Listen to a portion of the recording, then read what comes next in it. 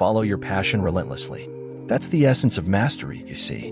It's not just about being good at something. It's about intertwining that skill into the fabric of your being until it becomes inseparable from who you are.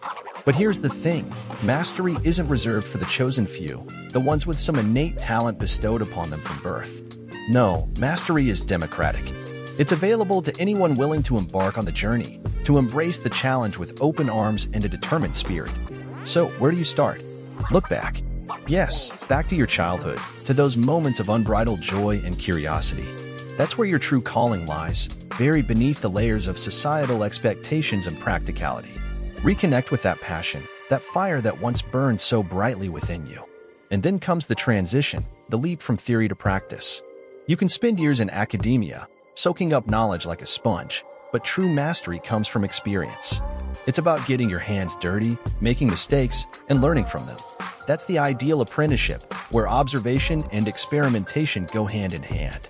But you don't have to go it alone. No, that's the beauty of mentorship.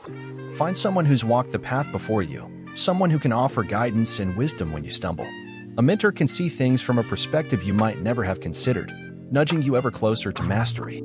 And let's not forget about social intelligence.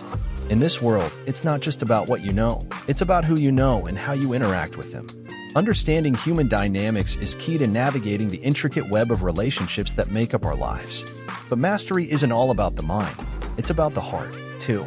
It's about igniting that creative spark within you and letting it burn bright. Embrace challenges, think outside the box, and dare to dream big. That's where true innovation comes from. And as you journey towards mastery, remember to balance intuition with rationality. Trust your gut, but don't ignore the facts.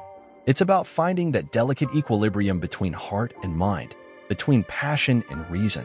Look at Steve Jobs with his relentless pursuit of minimalist design, or Colonel Sanders finding success with KFC in his 60s.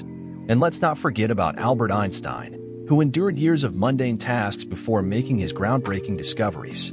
So, to those in need of motivation, I say this: embrace your passion, seek out experience, find a mentor, hone your social intelligence, ignite your creativity, and balance intuition with rationality. Mastery awaits you, but it's up to you to take that first step.